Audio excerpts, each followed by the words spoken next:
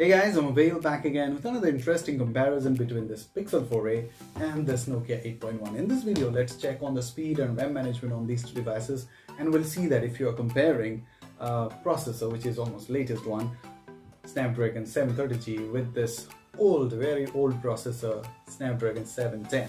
So if there is any significant difference, we'll be checking on this, because most of us, we upgrade to latest phones, latest processors.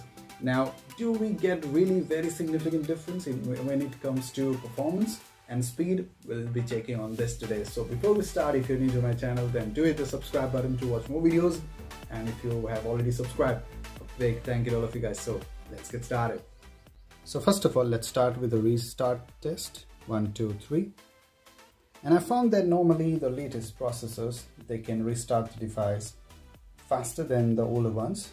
So we'll see that if there is any exception here, or Pixel 4a is going to win this easily. Okay, so we have to wait for that. And do share your experience of using these devices. If you are having any of these let me know in the comments. So let's see that which one is going to win this race, the first one. After this, I'll be doing, you can see that this 8.1, surprisingly, it was faster than this one. Really interesting here. Next, let's run the Geekbench scores here, 1, 2, 3, and we'll see that which one is going to score higher. Obviously 730G, but we'll see that how significant will be the difference. So we have the scores here, and you can see that in terms of single core score, there is a significant difference if you compare it with this one, 532, here it is 398, whereas in terms of multi-core, there is no significant difference. Okay, now let's check on one process to see the actual processing speed of these two processors. Now let's do one video rendering test here to check on the actual processing speed of these two processor, Snapdragon 730G and this one 710. Okay, what I have done, I'm using this Powe Director app, and I have added one 4K video, same video on both of these devices, and I'm going to render one simple video. I will convert the video to 1080p, and we'll see that how significant will be the difference when it comes to processing the video. Okay, so let's do that. Here you can see 4K to, let's set it to 1080p here as well. Okay, so 1, 2, 3, and we'll see that which one is going to finish rendering the video faster. So guys, you can see that there is a significant difference here, because Pixel 4a with 730G has completed the process. Here it is at 69. So yes, in terms of editing videos, there is a significant difference. So now let's start with the apps and games loading time and RAM management of these two devices. So let's see that if there is anything in the background. Nothing here as well. Okay, so let's start with the phone app. 1, 2, 3. Pixel 4a according to me. Then the camera app. 1, 2, 3. Almost same. You let me know your observation. Okay. And I found that the touch response is not that good on this 8.1. It used to be really good, but in my case, on this device, it is becoming up, I can say bad at present. Now let's start with the Play Store. 1, 2, 3. Pixel 4a, it's good. Okay. And then settings. 1, 2, 3. Pixel 4a. Okay, then YouTube, here as well, YouTube. 1, 2, 3. Both are connected to the same Wi-Fi, so there won't be any problem in that case. You can see that almost same, no significant difference here. Okay, next Chrome. 1, 2, 3. Pixel 4a. Now let's load one web page, and we'll see that which one is going to load the whole page faster. 1, 2, 3. Pixel 4a, but no significant difference yet. Yeah, so you can see that there is no significant difference. Then, you know, Netflix. Where is Netflix here?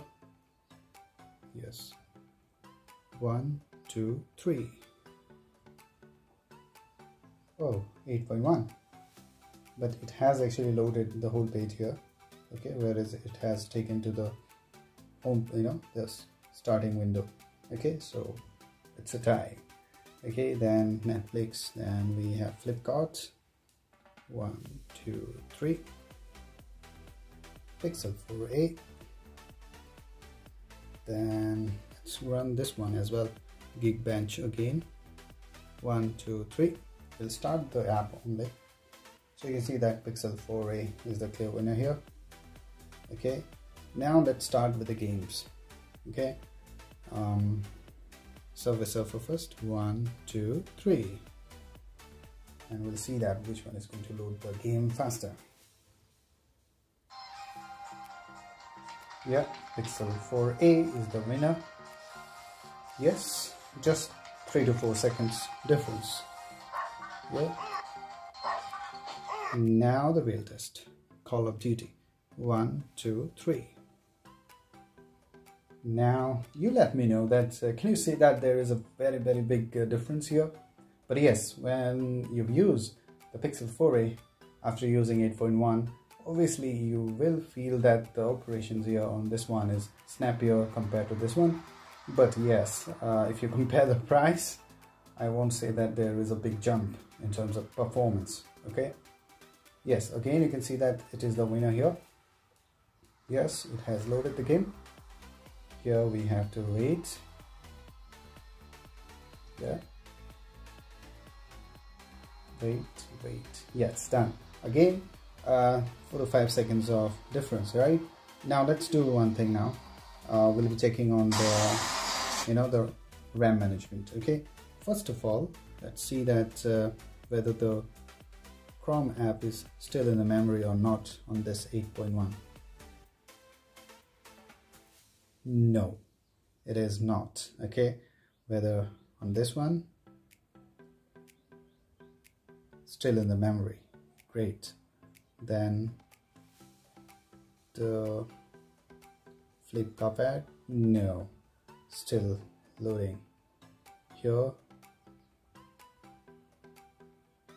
yeah, still in the memory.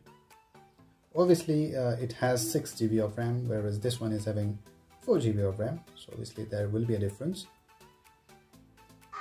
Still in the memory, that's good. The game is there in the memory here as well. Then the Call of Duty, still in the memory here.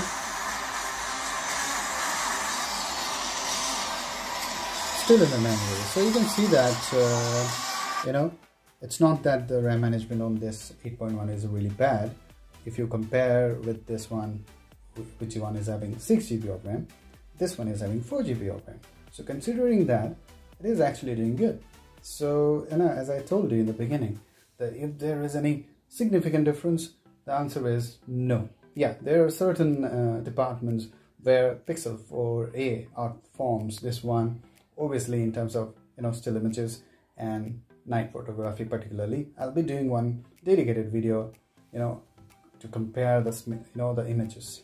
Okay, so if you want to watch that, do subscribe, and you let me know your thoughts now after watching this video, that you know, considering the price, you know, whether Pixel 4a justifies the performance or not. Okay, but in terms of still photography, Pixel 4a is the clear winner. You can compare it with any other devices, there is no problem. Okay, so in this video, that's it.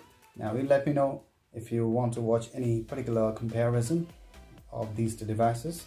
Do let me know in the comments. So till the next video guys, cheers.